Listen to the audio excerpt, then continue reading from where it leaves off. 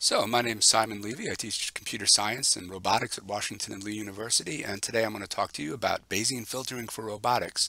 And as the slide here suggests, you'll be learning a little bit about what it takes to build the technology behind a self-driving car like Google Car or a popular quadcopter like the DJI quadcopter you see in the lower left. Okay, well, you guys already know about Bayesian modeling, so why don't we ask what filtering is? Well, if you think about the most common type of filter, probably a lot of us use every day, it would be a coffee filter.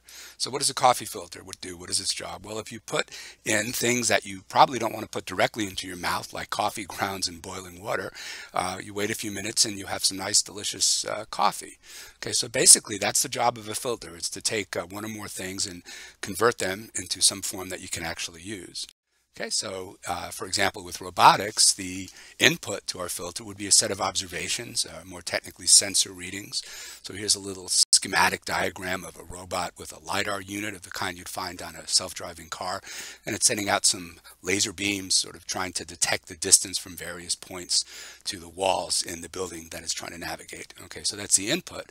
The output is the state of the robot. That's just a way of saying things that you could talk about when you're saying where the robot is and how it's oriented. So basically something like, its latitude, longitude, and the heading in which it's facing. So we could specify three values that would pretty much tell us, at least in a robot that's not flying around, where it is in the building.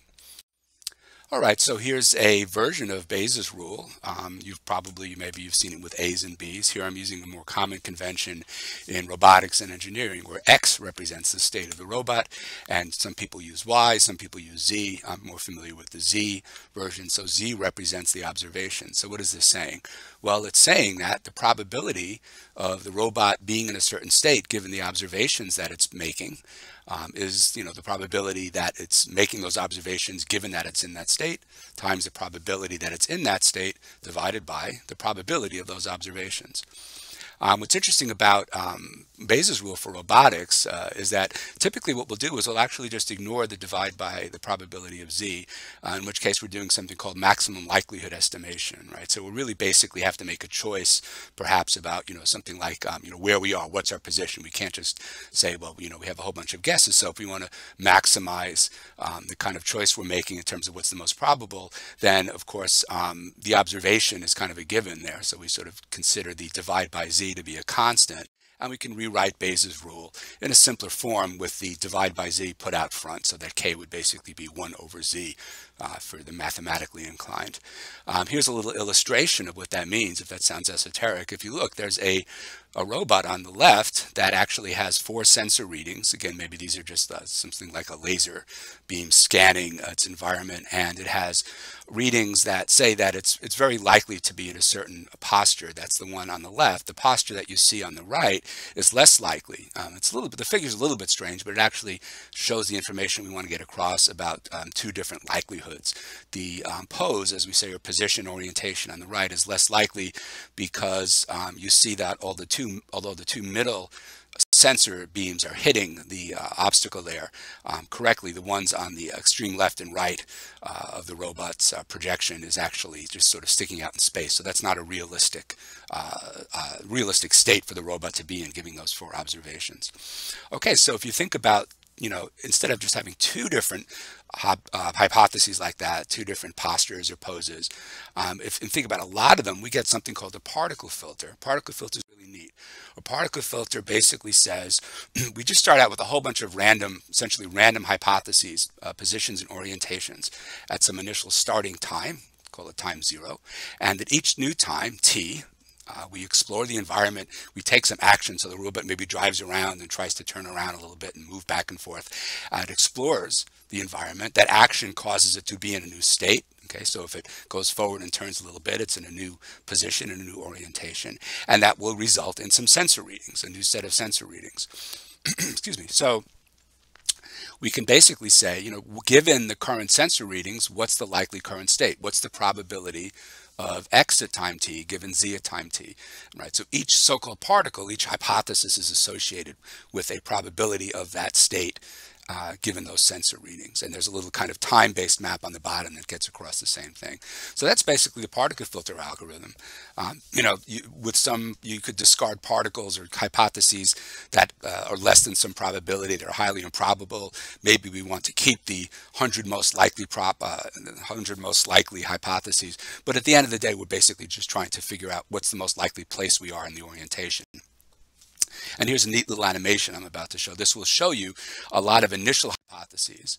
Okay, and as the robot moves around the environment, it's moving quite quickly here, so it gets the idea across, right? All those little red dots represent a set of hypotheses. And as you can see, as it collects more and more sensor readings, the number of possible hypotheses is drastically reduced based on the orientation and position of the robot as it moves around to the point. This is interesting. If you look in the sort of upper left and lower right there, you'll see the robot could be in maybe one of two places, right? It basically has the map in its head, in its brain, and its memory, and then it eventually, by encountering more obstacles and comparing those to the map that it's stored, it knows that it's pretty much in this location right over here. Okay, so that worked pretty well. And then the animation starts over.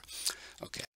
So sort of the state of the art on that, a term if you're interested in robotics you might have heard of, is called simultaneous localization and mapping, SLAM. And the idea here, and this is just a screenshot from a little SLAM project a student of mine did as an honors thesis a few years ago. This is a simulation on the left that we didn't actually, he actually did drive a robot around, but to get started we just simulated the robot in a little simulator. And then on the right you're seeing a actual map that the SLAM algorithm produces along with the position and trajectory of the robot. And you're familiar with this notation. What's the idea of this little formula on the bottom? It says, well, in addition to trying to maximize the likelihood of the state that it's in, the robot is also trying to maximize the likelihood of a particular map, right? So you can imagine this is a very, very difficult problem. In the previous example, with just trying to localize the position and orientation, the robot knew the map. You can imagine if, for example, a classic SLAM problem is if you send the robot into a collapsed building so that you can't rely, even if you could put the blueprint of the building into the robot's memory, right? By virtue of the thing being collapsed, the robot would actually not be able to rely on that. It would have to infer both the map and the position at the same time. It's a kind of chicken and egg problem. It's also been, in fact, that algorithm we use was pioneered by a group at School of Mines, right? So they're sending the robot into something that hasn't even been mapped. So that's kind of the cutting edge of particle filtering, I think, a simultaneous localization and mapping. Okay, so particle filtering is pretty cool. I mean, you can imagine how hard that problem is. You know, you can put yourself in the robot's place. You're in an unfamiliar environment. You don't have a mental map of the building, and you're running around, and all you can do is kind of reach out and feel obstacles and try to infer both the layout of the building and your position in it. That's a very computationally intensive problem. It takes an enormous amount of memory, even on a modern computer, and certainly that wasn't the kind of memory and computing power that was available at the start of the space program in the early 1960s. So there was a clever fellow named Rudolf Kalman who came up with a way of interpreting Bayesian, or Bayes' rule, in a way that would give you the robot's state, its position and orientation directly, using very limited computational resources. What do I mean by limited? Well, take a look at this.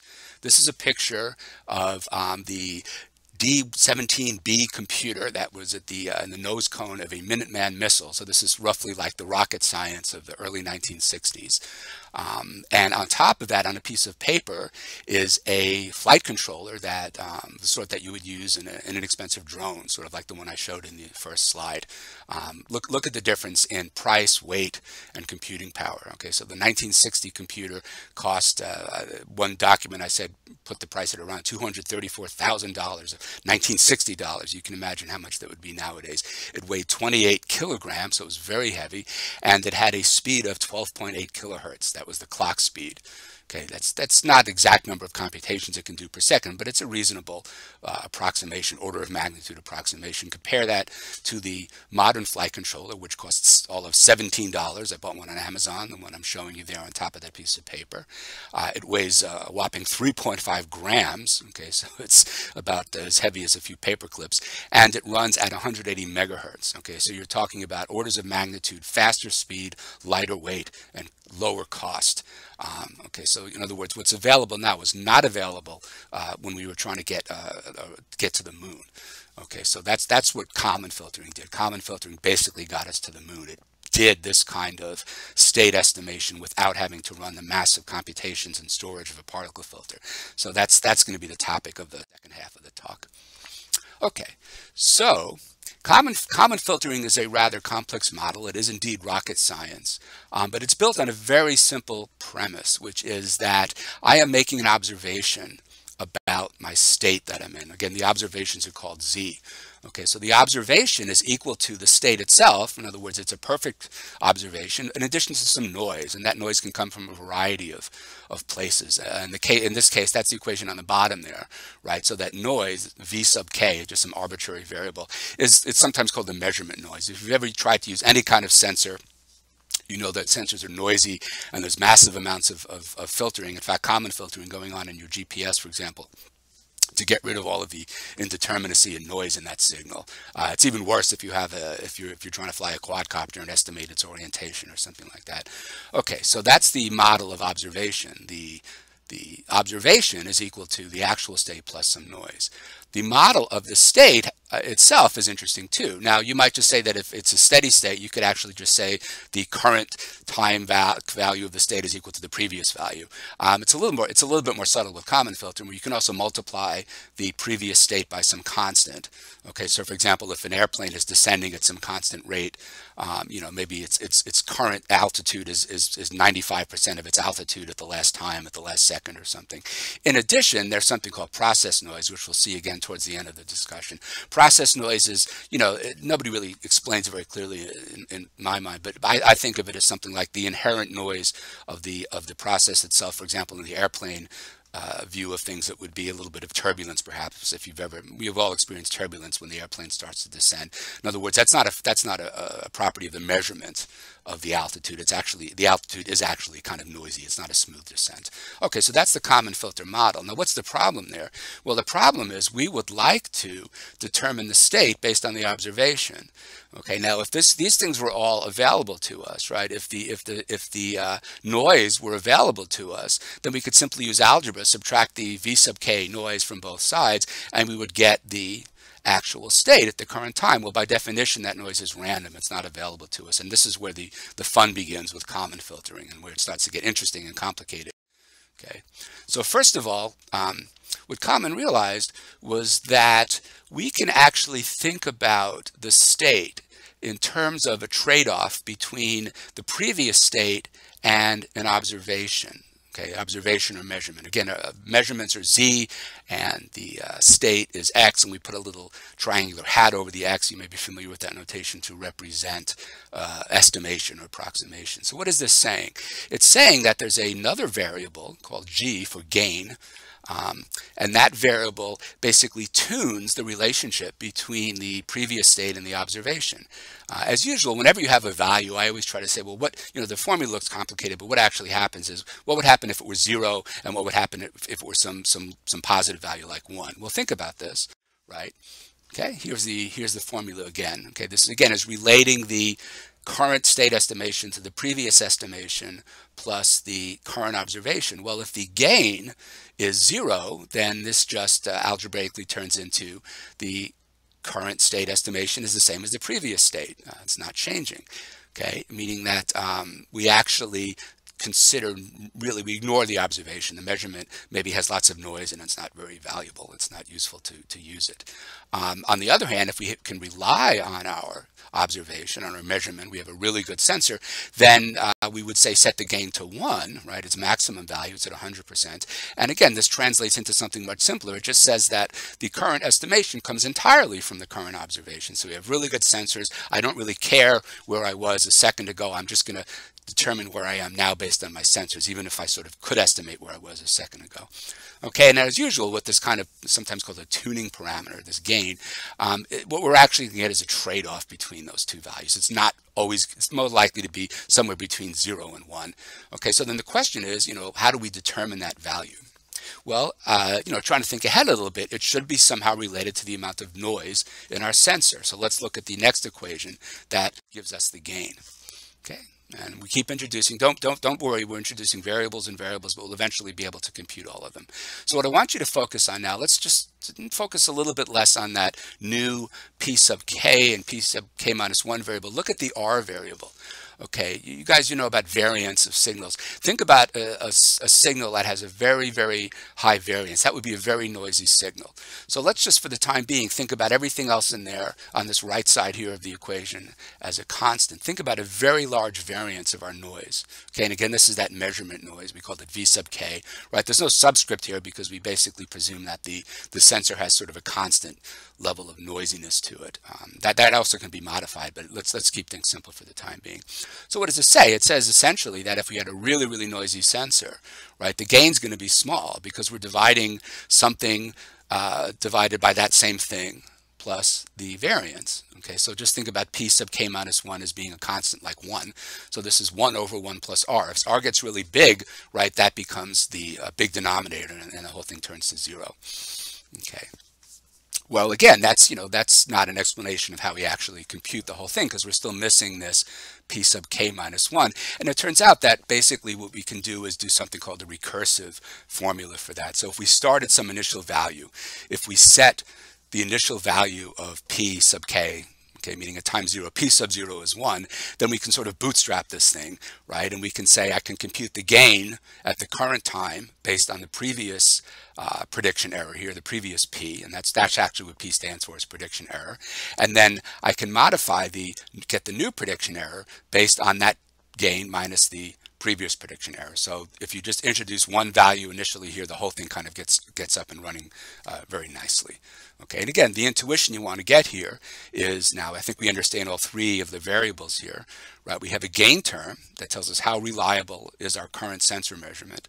We have a p prediction error that tells us, sort of the opposite of that, like, if it's not reliable, we want to ignore it. And then we have this sort of constant r, that's the amount of noise in the signal, right? Okay, so let's actually continue with this. Okay. So if you've been paying attention, you might have realized that my original model here had a value called a, which is some arbitrary scaling factor, right? And the equation, again, was that the current state is equal to some coefficient a times the previous state plus a little bit of process noise.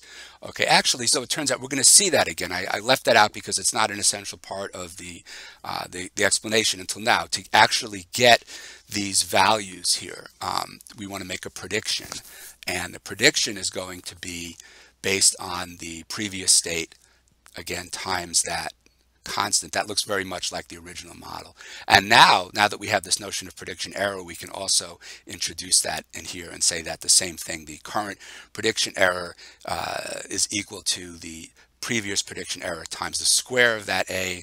I was sort of puzzling about that myself. Why is it a squared? And a statistician pointed out to me, because basically variance is a square thing. Square root is the standard deviation, and there's a little bit of hand waving there, but basically you have some kind of thing that's used to scale the previous state, and it's used to, as the square of that is used to scale the prediction error. Okay, now why am I introducing this new set of equations here? Well, the point here is that we're very close to understanding the Bayesian nature of this process, because it turns out that all that stuff we just talked about with the gain, that's going to help us in essentially what we would call our posterior probability, right? In other words, this is a process by which we are trying to predict the state of the robot or whatever physical system we're modeling. And that's sort of the prior thing, right? That's like the prior probability component of Bayes' rule. And then we're going to make some observations, and based on those observations, we're going to update that prediction. Okay, so let's look at that. That's the cool thing about Bayesian modeling. So we just saw the prediction formula, and now we're looking at the update formula. Okay, and here again we see, finally again, we see our gain and our noise variance. Okay, so we saw this equation already. The next two equations I've actually written in a somewhat unconventional way. I've written a left pointing arrow to indicate that we're overwriting, we are updating the current state estimation based on the current observation. So you'll see that written with the different subscripts sometimes, or you'll see people trying to use additional annotation to indicate prior and posterior. I'm a computer scientist, so I just think about setting variables and updating them rather than saying this thing is always equal to that thing. Okay. Likewise, we update the prediction error p based on that formula we saw before for the using the gain. Okay, good. So there's a little note about what that left arrow means. Okay, I'd like to summarize things. I don't like reading off slides, but I like to have slides that you can study from, or sort of everything in one place. So here, conveniently, is the entire Kalman filter model through now. This is the entire prediction and update set of equations. You could actually write code for this. I've done that several times, all in one nice, convenient slide. Okay, so just to shift gears a little bit, here's a web page I created to explain the Kalman filter and a set of interactive tutorials. And you just quickly saw the Kalman prediction update at the top. At the bottom now, what I'm showing is that you can initialize the model with some different initial noise conditions and then run it and get a nice depiction of what the Kalman filter does. Okay, so the blue signal is the original state over time. The red signal is a set of fake observations created by adding some noise. And the green signal is the reconstructed signal, the output of the Kalman filter. As you can see, it often matches sometimes surprisingly close to what the original signal was. Essentially, the filter, as its name suggests, has filtered out the noise.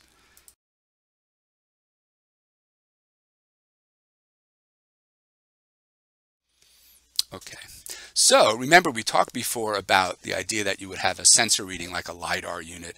In reality, you may know this, something like a self-driving car uses LiDAR, it uses cameras. Just like us, we use our sense of touch and balance and sight and hearing to navigate around our environment. A robot needs the same kind of thing.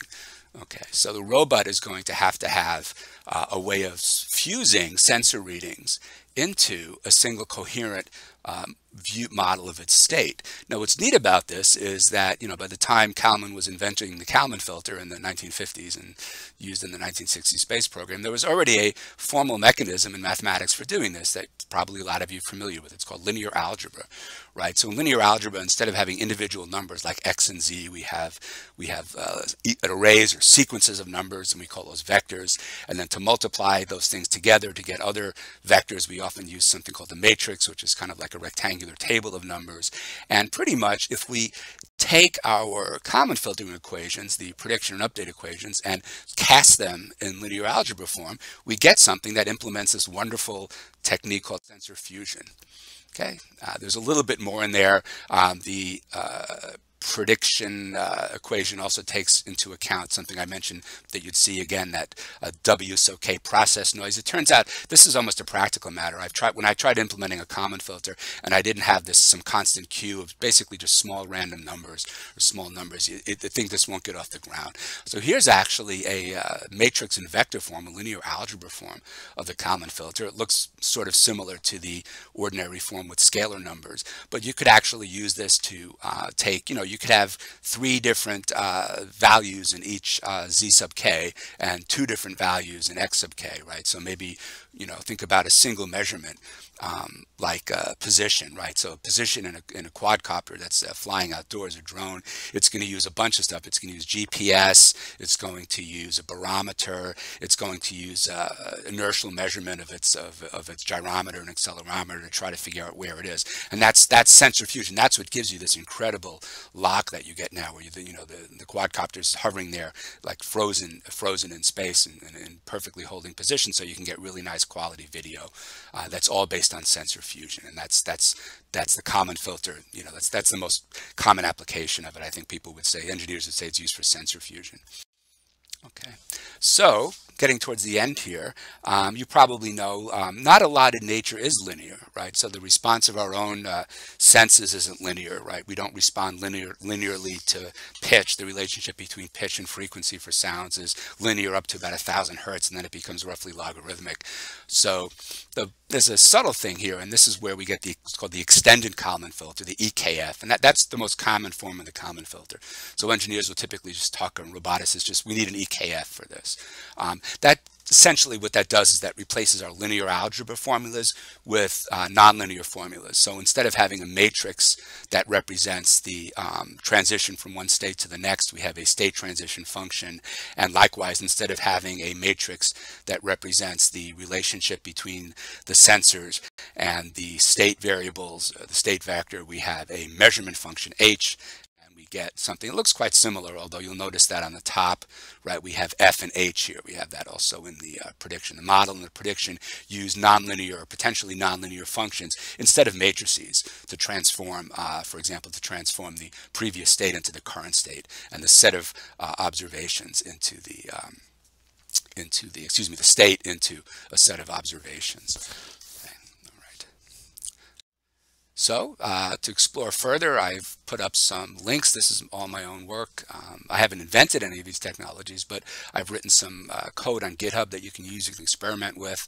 It's in Python, most of it, so it's easy to get started with. There's some C, C++ versions if you want to implement this on a microcontroller for controlling an actual robot. And if you're really interested in the Kalman filter, you know, what to me is sort of one of the great achievements of engineering. It literally is what got us to the moon.